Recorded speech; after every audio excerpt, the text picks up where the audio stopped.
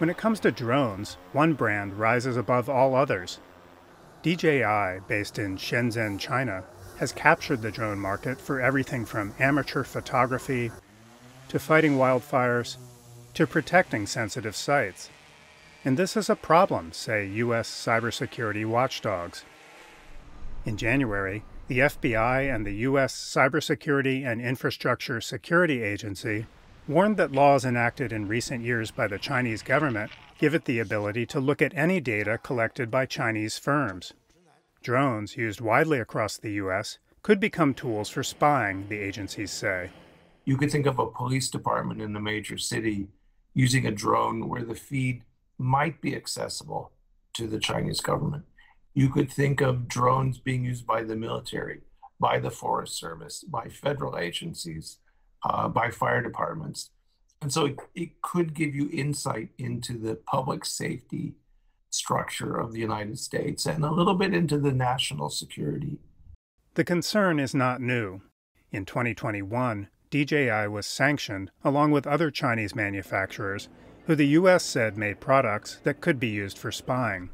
And last year, the U.S. Congress passed a bill banning the purchase and use of Chinese-made drones by federal agencies, as well as state and local agencies using federal funding for the purchase. The Chinese government objects to claims of spying. The U.S. has overstretched the concept of national security and fabricates all kinds of excuses to abuse export controls to unreasonably suppress Chinese institutions and firms. The new guidance, which did not cite any specific incidents, encourages the adoption of American-made drones equipped with security features. But Chinese drones have proved reliable and far less expensive than comparable American models. The Chinese government was very strategic in subsidizing certain industries that they thought would give it an intelligence advantage. Though the U.S. Army and some federal agencies have banned the use of Chinese drones, many other agencies still use and depend on the equipment they've invested in. The new warning aims to speed up a transition, says Lewis. It makes people step back and say, it's not just the price tag that reflects the full cost of buying this drone. There's a security risk.